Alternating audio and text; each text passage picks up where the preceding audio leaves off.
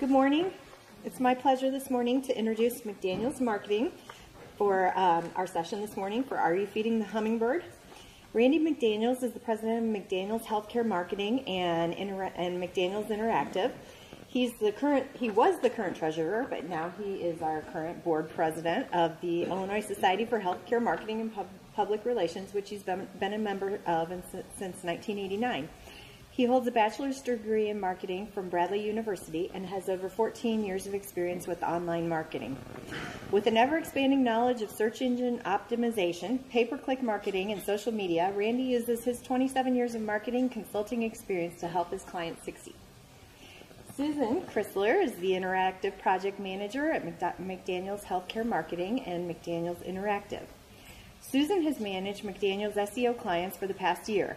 She was involved with the very first content management system developed for Caterpillar, Inc., and also involved in content management of the first cat.com website. With a bachelor's degree in business management from Western Illinois University, Susan has focused her past 15 years in small business operations and web development. So please help me welcome McDaniel's Marketing. Everybody hear me okay? Okay. Everybody see okay? All right, cool. Okay. We're a little angled here. We had to do what we had to do. Okay. Well, welcome. We're going to talk a lot about Google today and what we call the hummingbird algorithm. But before we get into that, can I have a show of hands of everyone that understands what SEO is and has a good handle on it and is currently doing it?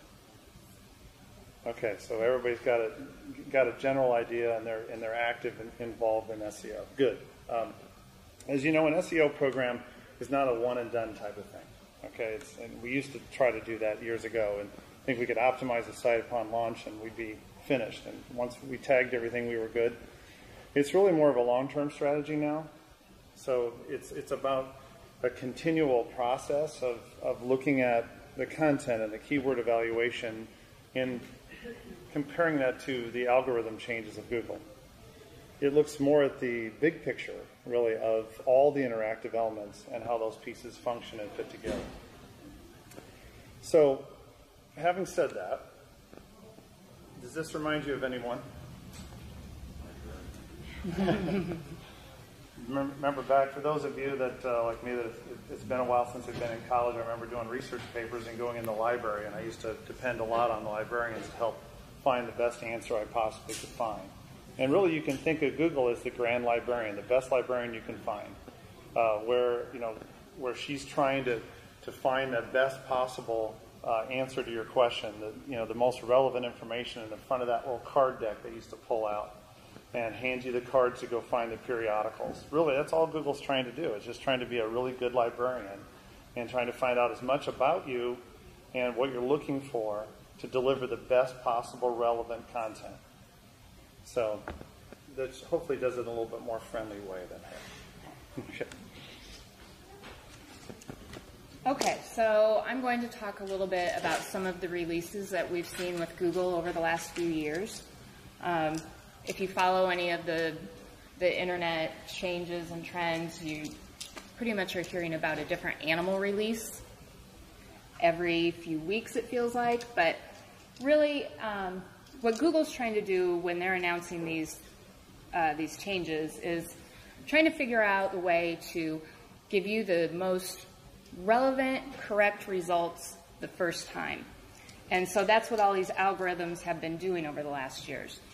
And I know probably everybody in this room has done a search, typed it in, you get a list of results back, and you either look at that list and go, this doesn't mean anything to me. Or you click into a page and you think, why in the world did I get this? Well, these algorithms are trying to cut down on that, simply put. So, back in February of 2011 was one of the big first releases. And it was originally named Farmer. They renamed it to Panda. I don't know why they started to go with the animal trend. They're cute. Yeah. But basically, the goal with this algorithm was to stop sites with poor quality content from showing up in the top search results. It cracked down on sites that had high add-to-content ratios, thin content, and content farms. Then that following spring, we heard of Penguin. And Penguin penalized sites that focused on keyword stuffing and unnatural backlinks. So if you thought you were going to a site and you pull up this page and you see your keyword and it's like 500 times on the page, they're saying, no, you're not going to do that anymore. And then we've got this cute little bird that brought us here today. And Hummingbird has had really the biggest impact on everybody. It has essentially changed the whole way search happens. It used to be that when you typed something in, you got back a result based on that keyword. Now it's turned into a semantic search. So it's focused on quality content and understanding who you are to give you the best information. And then we actually had one come out this summer, which was called Pigeon.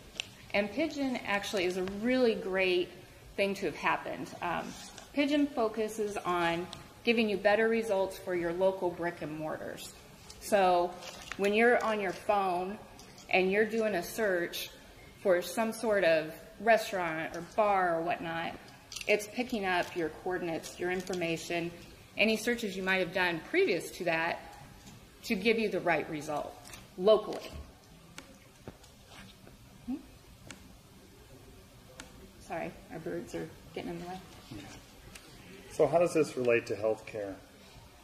And how do these updates from Google really affect how your websites perform overall?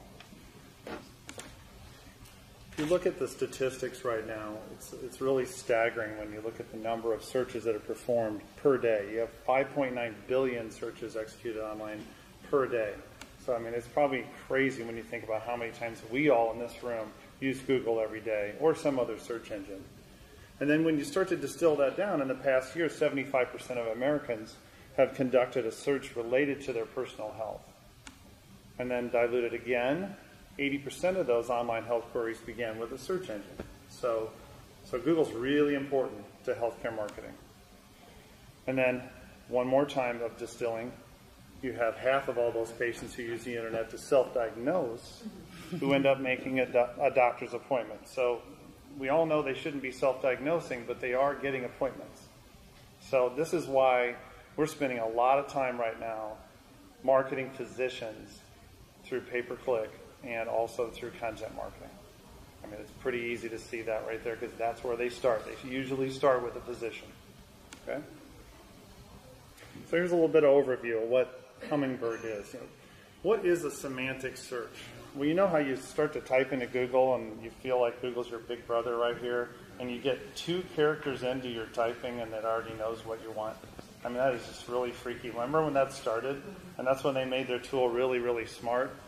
Well, it's really because they collect all this data on you and know exactly what you're looking for in most cases. So the more you use their tool, the more they know about you. The more you fill out online, the more they know about you. So you do a Google search executed, and it looks at all these combined factors for the semantic search. So Facebook, what you like, your profile on Facebook. Twitter, and who you follow. Other social media, okay, like Instagram, for example. Personal information that you filled out in forms that's been shared. What your friends like, online reviews you post, those are huge, okay? Because online reviews are basically like blog posts. And your blog entries on your site are even more significant. Past searches, your actual location, of course, is really key. And then what you follow even on Pinterest. I mean, really, they put all that together and how it relates to what they know about you. And that just helps them make them really smarter. So we're going to do an example here. Let's take football as a search word. And let's not even talk about the Bears. Okay, let's just set them aside, okay? Because they're very sick and they need health care, especially Jay Cutler. So we have 2 examples here. Myself, Randy, and then my wife, Kendra. I should have put a picture of her up there, but I'm just remiss in doing that. So if I were to search the word football, if she searched the word football, you would get 2 very different things. So what Google knows about me is that I get ESPN alerts a lot, and it does irritate people when it pings it in my phone. I have liked different sports-related Facebook posts. I've been on StubHub before to buy game tickets, and of course I live in Pekin, Illinois. And with Kendra, she shops for women's clothes online in a broad way, right? A lot of different online stores. Subscribes to parenting blogs. Of course, she lives in Pekin. Hopefully she lives with me. She searches online for health topics. She pins on Pinterest different food appetizers, and then she's also part of the school board or PTA. Okay, so with that information, Google would probably serve these results. So they would send me links to game day dates, schedules for Bears and Rams. And Rams, even though I'm not a Rams fan, is because I live closer to St. Louis. Okay, links to sports blogs, links to StubHub for tickets, ESPN items. Her results will be much different yet similar. Links to sites for women's football jerseys, so of course it relates clothing to football. Game dates for schedules for Bears and Rams, and also the local school team. Recipes for game day treats, and then information on football concussions. That is, if we actually had sons, which I'm like Charles, we don't. So it's all about swimming. So any questions on that right there before we get into this a little bit deeper on Hummingbird, okay? Because it's really all about content. And that's why content marketing talks are so popular right now. But this gives you a little bit more information about how it all comes to play. So here's another example, Duke Medicine. We've been studying this site quite a bit. Of course, it's the great Duke from out in North Carolina. And when you really look at how people are searching for answers to healthcare, it's kind of crazy the way we develop websites with departmental pages. And we have a tendency to do that. We want to roll out everything we have. We're a service organization, so we're going to tell you everything we have rather than making it more intuitive to say, well, what's wrong with me? Who can I see to be diagnosed? And how can I be treated? And if I need other information, that's great. And that's kind of what Duke has done here. They flip-flopped it all. They've actually turned their website into a big search engine. So the first thing you see is a search bar, and it helps you get right into information you need. It doesn't weigh you down with a lot of other posts and information. It's very helpful right away. And then you have treatment. So they reorg their content to be treatment-focused rather than service-focused.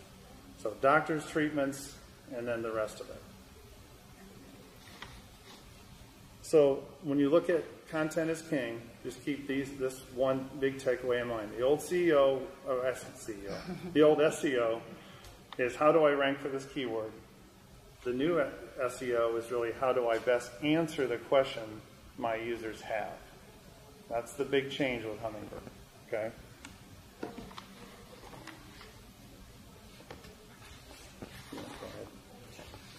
And this page just gives us another illustration once you click into the treatments of showing how the content is organized and how they can still just keep on going into the layers and layers to get the answers that they're going to need. Now, if we look at the broad picture and figure out what makes good Hummingbird content, there's a few different pieces. So first, it needs to satisfy the searcher's basic information requirements, and it offers deeper content to provide thorough information. So what does that mean? It means that when you're developing your content, you have to develop it from a patient perspective. You have to write to the patient. You can't write at a clinical level. It scares patients. It overwhelms them. They want to know that they can easily understand what you have on that page so that they can either ask more questions or continue on in your site. And then following with that, your content is organized in a manner that is question-answer based. So like Randy was talking about earlier, when you're typing in those queries into Google and it's starting to populate the different phrases, you have to think in that manner as you're developing your content and even go so far as to start to structure your pages that way. So what can I expect from a hip replacement? What are the risks? What are the benefits? It's kind of a few other examples would be like, what can cause sleep apnea? who offers hyperbaric treatments for my diabetic wounds? You know, that's what people do. I mean, they're looking at, you know, I've got this issue, I've got this problem. I'm going to ask a question. I want Google to tell me what do I need to do and who do I need to see. So it's aligning that content to where they get to that page and it's like, boom, right away. It's already restating the question and it's answering the question rather than, well, you know, we're super proud of our technology and then we've got these physicians. You know what I mean? It just, we have a tendency to kind of go on about ourselves rather than being helpful. So helpful is a key word from this talk today. Our third item is it needs to be written by a human and not duplicated elsewhere. So the trend that I realized coming in to McDaniel's a year ago and starting to work with healthcare content is a lot of the pages that I would come across came directly from a brochure. And, you know, that's how you had to get your pages up. And it worked for a time, but in today's age, it's not enough. So we can't copy the brochures anymore. We have to write the content. And then we have to make sure that it's not duplicated anywhere else. You cannot copy and paste. You might be saying the same thing on 2 separate service pages or treatment pages, but you can't copy and paste that. Google will look at that and they will ding the site because they don't feel like you're taking the time to write relevant content. You're taking the easy way out, the convenient way out to put extra, you know, the same content on there. And then with content, for number 4, you need to make sure that it's actual, true HTML content.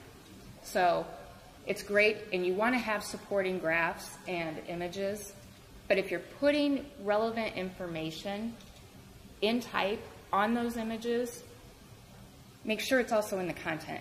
Google can't read inside that image to pick up a keyword.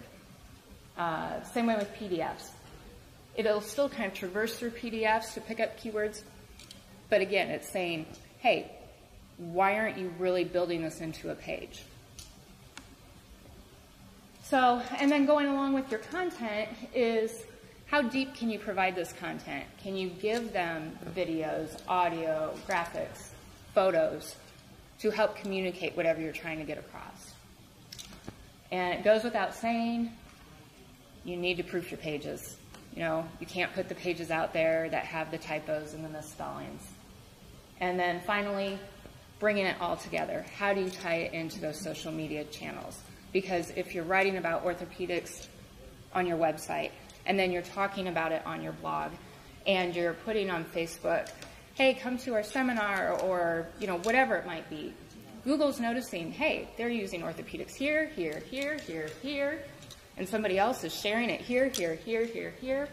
So all of a sudden your relevance has gone up. And Google says, yay, you know what you're talking about.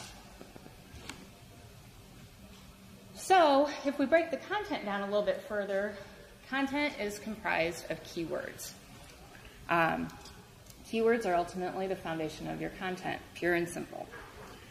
And whether you're partnering with somebody or you're doing this on your own, you need to spend some time doing some research on what other keywords can be used to tie into that same subject matter. You shouldn't use all of them, obviously, because that's just going to look weird and sound weird. But you can talk in a variety of different ways with them. So your keywords need to be natural, conversational. You have to have the variety. Use synonyms, and then one topic per page. It might be easy to try and combine some topics, but it can confuse Google. And if you're confusing Google and Google's not completely clear on what you're trying to communicate, chances are your patient might not be that clear either. And we just touched on synonyms. So to give you an example, you know, the President of the United States is a great example. No booing. We put appropriate synonyms up here, so, you know, other ones, we'll just leave them off. But, you know, people refer to him as President of the United States, Barack Obama, Michelle Obama's husband, whatever. But it's just going to illustrate that there's a lot of different ways you can say something. So, you know, when you're building your list of keywords, look at synonyms, how that breaks out, so that way it avoids content, but that's also a way Google can find you if you use a lot of synonyms for different things, even in your tags and so forth. And we're going to cover tags here in a little while. So if we pull all of this together and look at it from a high level, we're illustrating Rochelle Community Hospital's bone density page. And we are using keywords in a variety of different ways. We are referring to bone density or the DEXA. We continue to follow bone density throughout our main headings, but then within the copy, then we start talking about osteoporosis, broken bone, stuff that's still related to the topic, but we don't have to just keep on repeating those same words over and over again.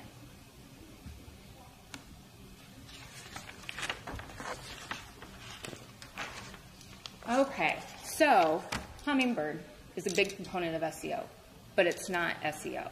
So how do we take Hummingbird and apply it with SEO to give this great, solid internet presence?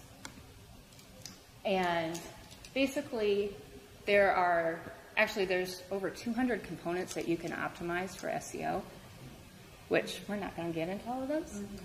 But we'll highlight some of the bigger areas and talk about their importance, which include your linking strategies.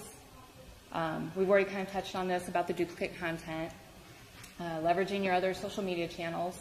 Randy just mentioned tags a few minutes ago, so we'll highlight that briefly. And then the importance of having a simple architecture and layout for your sites. And finally, and actually we're going to lead off with this, the importance of our responsive design. So how many people in the room have a responsive website? 1, 2, 3, 4, 5, 6. Well, so you're about half. Okay, and that's about where we're at with a lot of our clients too. We're about halfway there with a lot of them. So really important when you look at if we look at our own traffic reports for the clients we're serving, they're at about 30% of their overall traffic comes from a mobile device. So it's really, really gaining steam very quickly. So it's important for us to look the same everywhere and have systems where it's easy to update across those various devices. So that's kind of a no-brainer. But when you look at 80% of consumers use multiple screens sequentially across to accomplish a task over time, and then 97% of consumers move between multiple devices in the same day, and that's pretty significant. So we got to pay attention to that. And then simple architecture and layout. Again, it goes without saying, but we can get kind of busy with our websites, especially home pages, where everybody wants everything on the home page.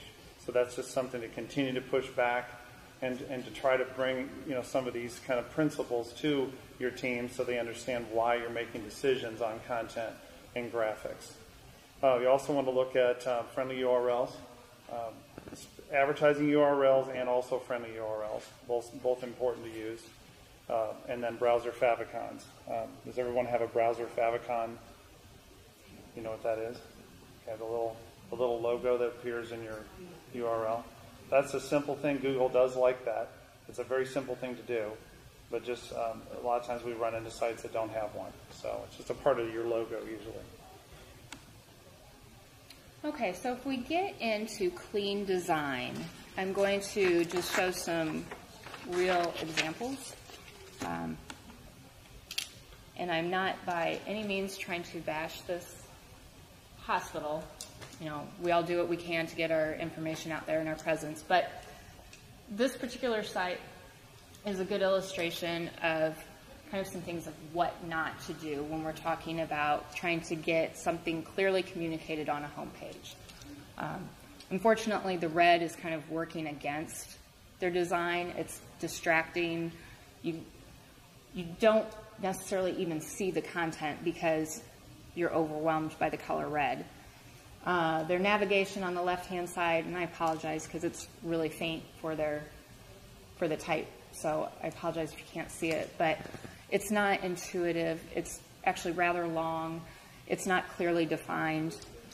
As I already talked about, the font is small. This site, when I researched it, is not a responsive site, so we know that we're already going to be missing out on valuable traffic. The phone numbers are not clickable. So why is that important? Well, we've been talking about how important the responsive design is, and if you're on your phone and you need to make that appointment, or even like what they were illustrating in the last discussion, and you don't have that click to call function, now all of a sudden it's like, okay, hold on, I'm going to punch it in, and it just diminishes the experience. And something basic, but with this particular site, their logo is not clickable. An industry standard has kind of dictated that people will look for that logo to take you back to the home page. So if we illustrate somebody that's doing something well, and we look at Culbertson's website, they're using color to highlight the areas of importance. It's not overwhelming the page. It's clearly organized, and you can easily understand where you need to navigate to quickly. Going on to simple architecture, if we come back to Brown, it's really hard to tell, but when I clicked into their service area, this is the subpages that I got, which are very compressed, and it's like, okay, what kind of information can I get here? Well, when I click on general surgery, and it brings me over to this other page, very limited content, and now all of a sudden my navigation is gone. And I sit there and I go, okay, well, I don't really want to be on the general surgery page. I needed to be on something else. How do I get back? In turn, I have to go all the way back to the service, click the service, and then try and go through it again. So it's creating a lot of extra steps that should not be there. However, if we come over and look at Rochelle, it's very clean. You automatically know where you need to go. And if I click into their service area, and I want to understand more about diagnostics, well, one, their services are going to come up in a very organized manner, but then as diagnostics opens, then I get more drop-downs. So, you're getting into that tree structure. And it helps people. It simply does. It's an easy way to navigate. And once I'm in that page, now I've got 4 different options to go somewhere else. I've still got my clean navigation on the left side. This up here is what's called a breadcrumb, so it's following your trail through the site. So I can even click backwards to get back to the previous page. We've got the industry standard of using the logo to go to the home page, or we can even go further with a search.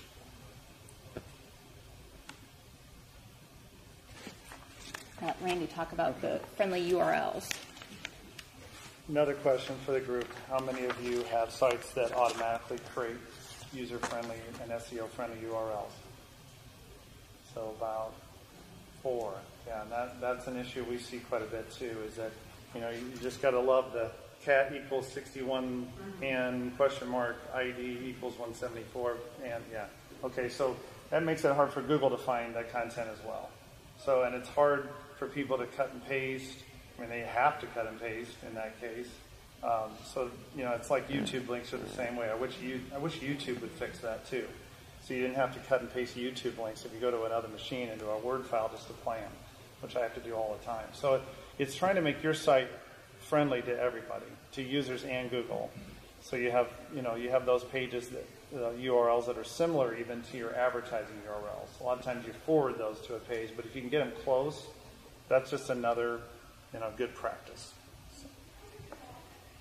And to play on these URLs, if you have the opportunity to do the URL, when you're putting those keywords into that navigation, that's another reinforcement to Google to say, hey, this is about service, the service sleep center for IBCH or the heart care. It's not about web page ID.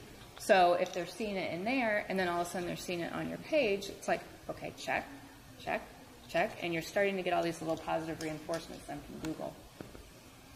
Which leads into tags. So for some people, understand SEO programs, this can be a little overwhelming because it touches a little bit at a programming level.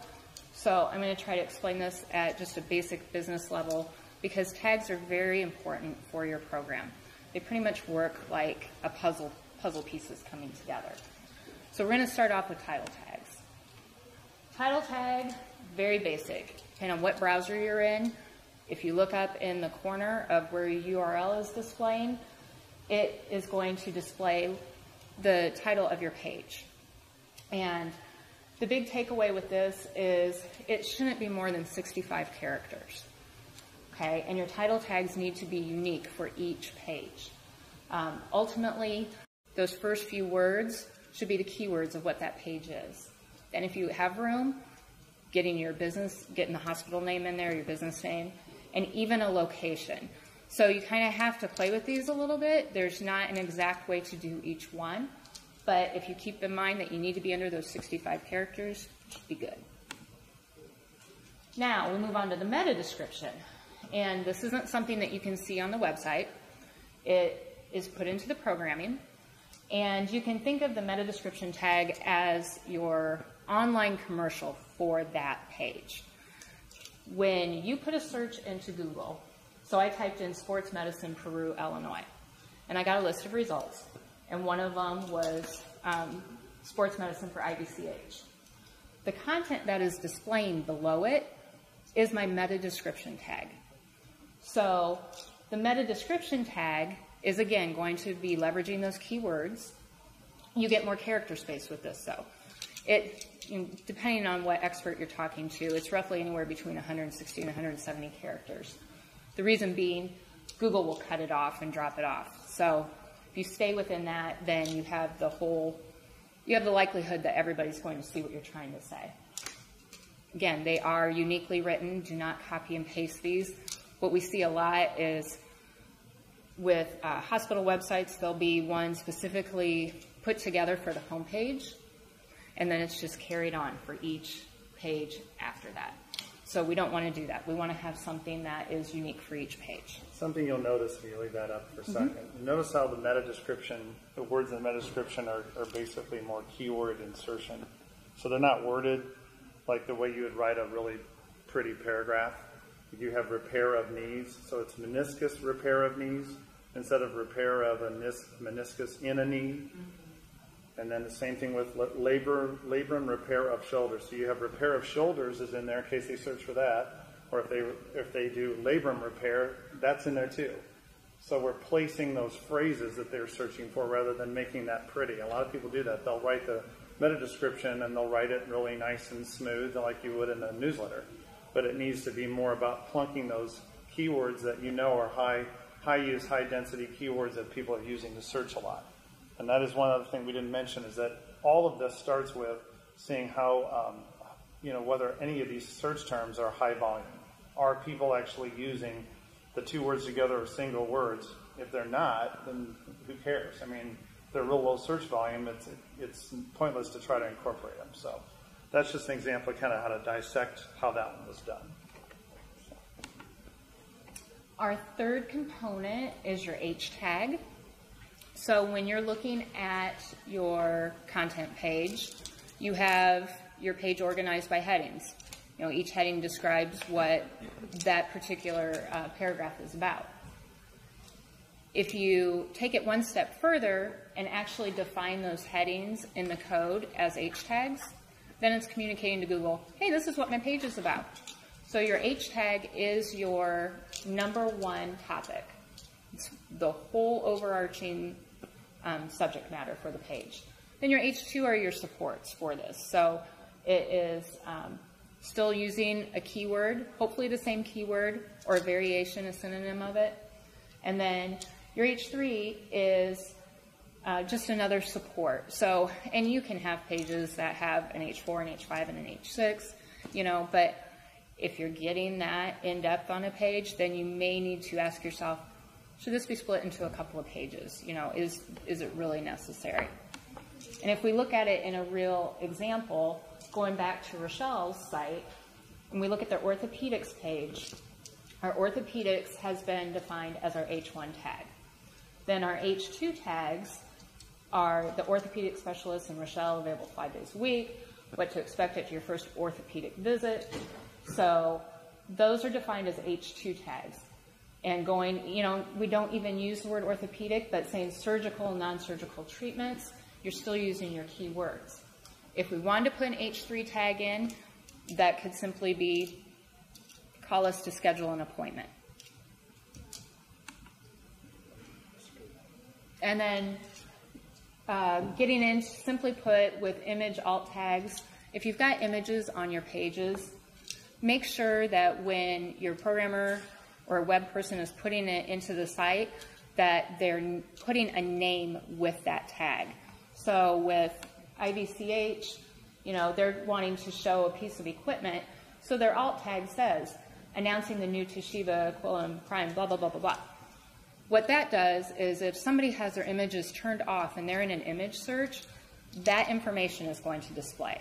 Additionally, if there is somebody that's handicapped and can't necessarily see that, then their device could actually read that out loud to them.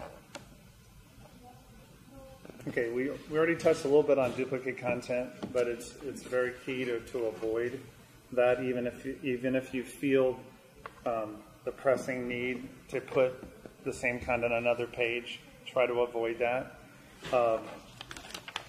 Internal links and backlinks seems pretty simple, but as you look down this page, it's important to put relevant links in, not just any links. Don't put 10,000 links down a page, but put relevant links in that are helpful. So, in the case of this page, you have a helpful link here that's Weekly Sports Medicine Clinic. So that certainly relates to that topic. And then an external link for their impact program, which actually links off the site.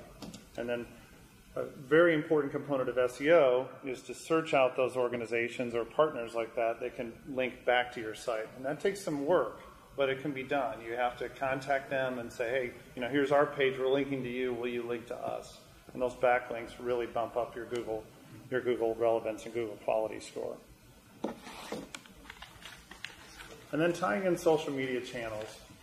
This is an example where you want to splash information on your pages about what you're doing on social media. In some cases, doing blog feeds and Facebook feeds is very effective. All of that Google takes into context when qualifying your site and scoring your site. So, now that we're all optimized, what's next? And really what you're talking about is measurement. So you've got to use your analytics. There's a couple different ways you can use analytics. Certainly Google Analytics is there, which is free. There's also programs like Smarter Stats. And we're starting to look at those programs a little bit more because Facebook advertising doesn't get indexed very well by Google. They're starting to kind of push back on indexing those hits. So you'll see click-throughs on a Facebook report, and then they're not showing up through Google Analytics because they don't like each other. So if you use a third-party, non-biased analytic tool that you maybe pay $10 a month for, you can get more true data on those Facebook clicks. So that's another nugget to pick up today because that's brand new information from this week. So establishing baselines. We used to look at just traffic and rankings, and primarily for just the home page and maybe a couple other pages. We've completely changed our SEO programs to establish baselines on, yes, the home page, but also like 10 key pages of the site that are focused on key, core service lines. Establish a baseline of traffic, and then start to run your campaigns and also your SEO program and see how that changes. So that you can see how you're influencing change. It's really, when it comes down to it, it's traffic and it's forms being filled out, it's requests for information, it's appointments. Rankings are great and they contribute to that, but it's not just about rankings. It's really about what happened, okay? And then when we measure that progress, then we continue to build that and adjust the pages going forward. I'll talk just real briefly about Google Quality Score. How many people in the room do Google AdWords? Pay-per-click marketing. Okay. So, Charles, I'm sure you're familiar with Google Quality Score and how that affects bid rates. So, SEO actually can, if you do a good job with SEO and your quality score is up, then your bid rates on pay-per-click can go down. So, Google rewards you for aligning to Hummingbird. They reward you for aligning to all their algorithms and really, building your site to be more relevant and to fall into their category of a very high quality, relevant outlet for information. So, like I mentioned before about being helpful, relevancy and helpful, really important. So the more those pages are written more Q&A like that, the more helpful they are, the less self-serving they are. So you're playing that true nonprofit role, right? In most cases, we're nonprofits here, that you're trying to just help people. And if the content's that way too, then it aligns more to those third-party blog sites that people a lot of times will go on that are not trying to sell them. So the less you sell on your pages, the better as well. You're just trying to help them get to the right physician, get the screening, get better, get well. And another part of the quality score is optimized pages usually have higher traffic, so they're considered more relevant. And also, again, if you're driving more traffic to those pages by doing pay-per-click advertising, they reward you again. So they reward you for spending money with them. It's pretty simple. They really do. I mean, there's no lie about it. They will. So if you're spending quite a bit of money on Google AdWords and you're driving a lot of traffic to those pages, if that page had 0 traffic before and now it has 4,000 unique visitors, your quality score is going to come up because at least it has traffic. That's a start, right? There are a lot of pages within hospital sites that almost have 0 traffic, the ones that are really buried in the third levels. So that's important to note. So, like I said, bid rates actually go down the higher your quality score is. So, given that, it makes sense to feed the hummingbird. And I'd like to open up for questions.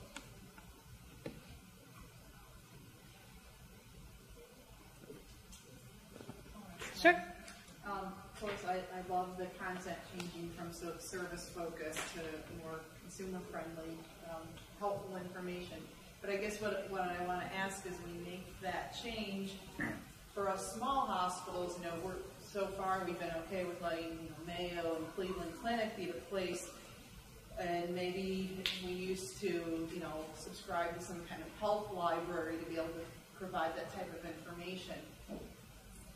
And we just develop that content now on our own to be talking about disease, and to me it kind of puts us at, again, what before we reserved for the big players. I think there's a real issue though right now is that people are traveling for their health care. Anybody read any articles about that? People are just getting in a plane going to Cleveland. Well, sometimes your insurance has changed. That's forcing people to Yeah. Well, they have these centers of excellence. Midwest Orthopedics at Rush is a Blue Cross Blue Shield preferred provider for orthopedics. Well, there's reimbursement differences there, okay? Discount differences. So I don't think we can shy away from being aggressive with our websites, because you can't just say, well, Mayo's my friend, as much as they used to be, because people are traveling. I think Adam is a real good source because they're non-biased. They're like Coffee and these other publishers of good content. They're not a part of any health system. You buy their content and you flow it in, and that's going to help you because they keep creating it. It's hard to keep creating it on your own, and that's all very clinically based, and it's checked over by multiple people, and you want to make sure what you're putting out there is right and accurate. So there's nothing wrong with that, but I think to answer your question, I think we have to be careful of I guess, taking a back seat to that when you look at this. And it is about information, where we used to say, oh, well, just let Mayo answer that question. That's actually better for you to have it on your site, even if you have to pay for some of that to flow in. So, and then a differentiator, though, for your smaller hospitals is if you do have people that are going and hitting these big sites and saying, oh, we've got all this, you have the option to write your content to talk to that person. When you come through the door, you're going to be greeted by our receptionist, or you're going, and actually explain to them that true process.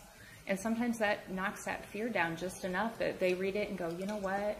I'd rather be in my backyard than 1,000 miles away. So, it's a balance with trying to figure out what content you try and show versus what you leverage from another source. But if you can structure it so that you're still talking to them and saying, we're wanting to help you, and this is the experience you're going to receive from us, it goes a long way. Well, I think the more health systems and hospitals develop population health programs and screenings and more of that to address that, that's what you can lead with.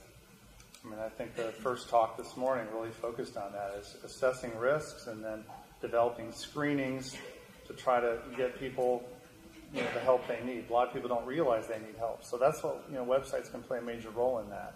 It's just balancing the amount of content you need as a community provider versus a system or a regional like a Mayo or a Cleveland Clinic. Any other questions? One more? what would your opinion be on the balance between, like, with the purchase content? You know, because then it would be duplicated on other websites, content, but you would get the traffic like you said. You know, if you're local. Right. What's your recommendation? But it's not duplicated on your site, so you'll be okay. Even if it's on somebody else's site, it's okay. It is better to draft your own. It always is, to be original if you can. But it's still permissible to do that. You just don't want to lead with that kind of boilerplate stuff in the very beginning of the page. You saw that Rochelle example where it was, what is a bone density test? Why do I need one? How do I get one? Just keep it simple. Just open your arms and say, we're here to help you, and we're going to take you through the process. That's what people want. Like Christine said this morning, nobody wants this stuff. So we want to make it easy for them. If they really have to get a colonoscopy, then make it easier for them to get it and figure out when and where and why. So. And if you keep in mind, like I said, there really are like over 200 areas to optimize. And some of these areas are small, like little. But as you start to combine these areas, then they start to make a bigger impact. So if you know that you're going to be leveraging a lot of content in a third-party source, but you're doing all these other things really well that Google likes, then that impact to your site is going to be a lot less.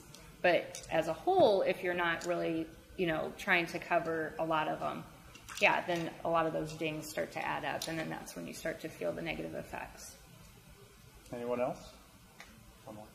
I'm just curious, the search engine that's on the Duke website, like what's powering that? Is that a Google site search or No, it's their own internal search, so it's a custom program internal search. Yeah. So, and those are really important to have. It's a lot better to do that than doing a Google search, because then you're sending people off. No, I mean within the site. Like yeah. Like a Google site search or Google search appliance, or they actually. Right. Yeah, it's their own. Yeah. Keeps people in the site that way. Yeah. Right. Yeah. Anybody else? We're getting tight on time, so everybody got a lot out of this? Was it good? Yes. Okay, good. All right. Thank you.